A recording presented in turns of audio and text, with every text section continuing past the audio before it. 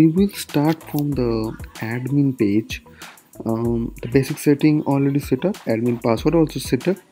Okay, so after that, as I just change my admin username and password.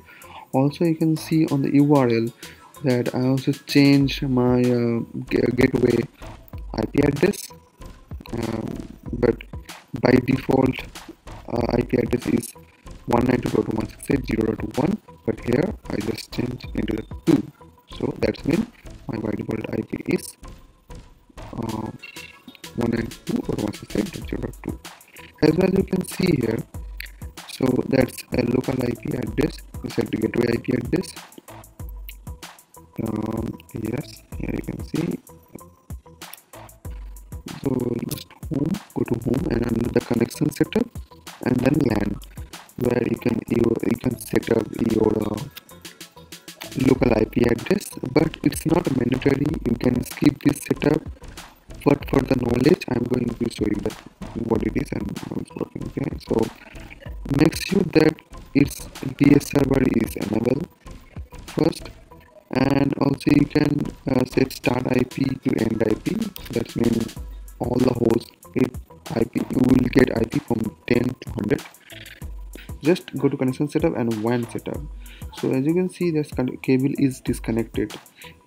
Okay, so this is for the internet connection. So here you need to plug in your internet cable.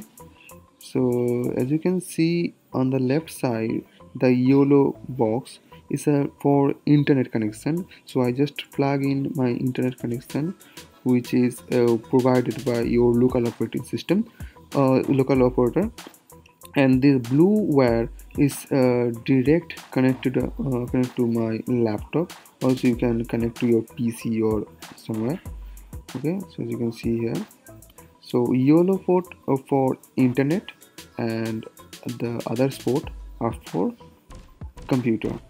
Okay, so let's jump to router configuration, and now just click configure and make sure it is static IPv4, and just type your internet IP address. If you don't know your internet IP address, call your local operator, or also you can call your ISP customer care, so you can know that what is your internet IP address. And this is my ISP IP address. So as you can see, I just this is 172.31.4. This is my ISP DNS server. Also you can use your global DNS server like 8.8.8.8.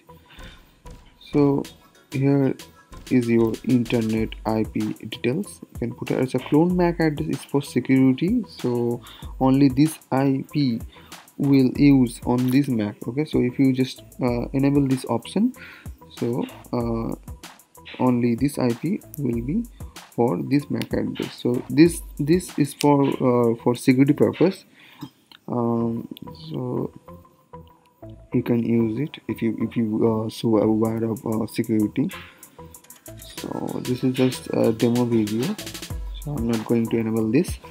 And as you can see, the green option on the right side is connected right now, and this is notification. So new firmware available. Okay, so let me update the firmware.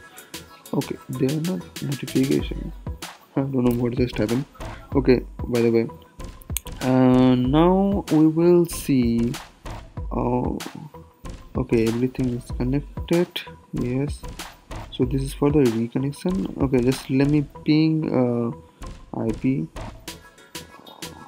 So this is for just for make sure that internet is connected. Okay, so 8.8.8 is pinging, that means it's internet connected. And now open some page like google.com. okay, now we can access the internet. So okay, YouTube also opening, no problem. Okay, now get back to the setup. So WAN port is done, LAN port also done. Now the Wi-Fi setting.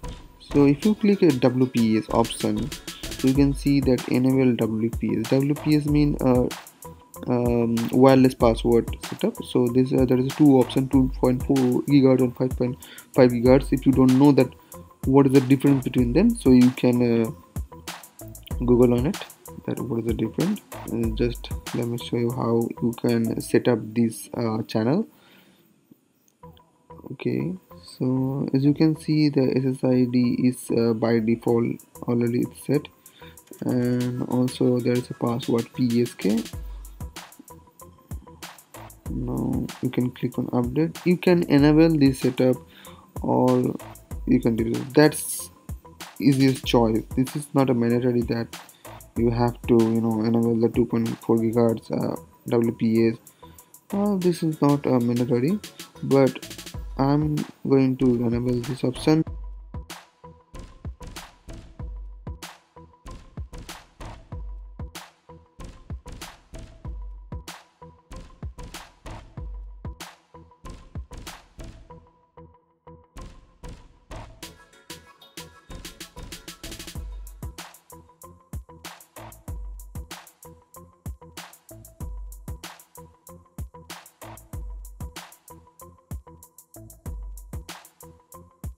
So there is a two method available, PVA, PVC and pin.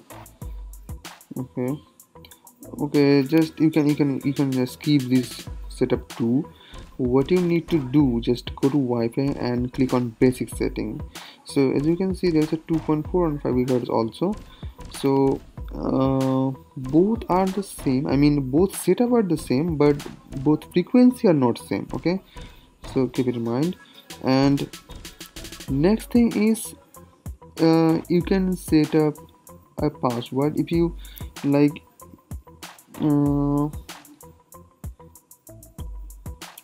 You can set up a password for a 2.4 gigahertz. Also you can set up a password for 5 gigahertz in the same way. Okay, so I am saying 2.4 gigahertz. If you click password on PSK, so you can type your password. It's not mandatory that you have to put a number value. You can use alphabetic also. So I'm not going to change this password. As you can see here, now this is the Wi-Fi network. I mean, this is SSID name.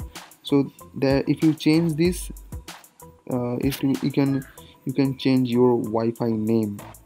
So when you search for Wi-Fi, you can. Okay, so what is Wi-Fi network? Wi-Fi network is another interface. Okay, another wireless interface. You can see, and okay, so. Okay, that's fine. So that's it. If you want to change Wi-Fi setting, just go home, Wi-Fi and basic setting. Here you can change your Wi-Fi name and Wi-Fi password. That's it. Thanks for the watching.